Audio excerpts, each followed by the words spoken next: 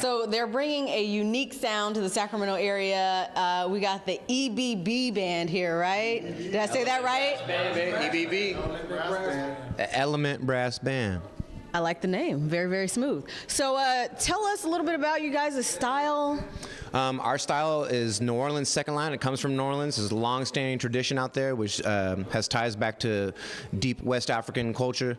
But basically, it's all about having a party. It's a big, high-energy vibe, and we get down, dancing, bright colors. Everybody has a great time. Okay, awesome.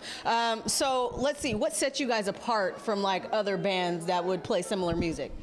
Well, we try to be real authentic to the true New Orleans second line style. We try to have the specific rhythms, specific parts. The trumpet is always playing the melody.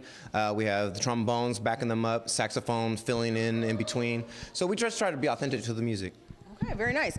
So you guys got a big band here, obviously. I thought there was just 6 of you guys, but you proved me wrong.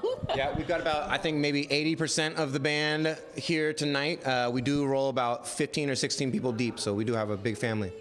Wow. Okay. So how did you guys all come together? Because that's a lot of people. Yeah, we first got started, a buddy of ours named Ryan Robertson is a fantastic trumpet player who grew up here in Sacramento. He's since moved to New Orleans.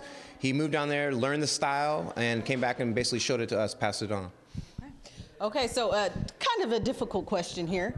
We're going to see who's loyal or not. Who's the best guy in the band? The best guy in the band? The best guy in the band. Me? Who is it? No, I don't know. It's one big guy. It's like We're like the Transformer. Voltron, baby. What I do love about this band is everybody in this band does pull their weight. So I think everybody is equally important. They all have lots of responsibility to the music. So Voltron is the answer to the question.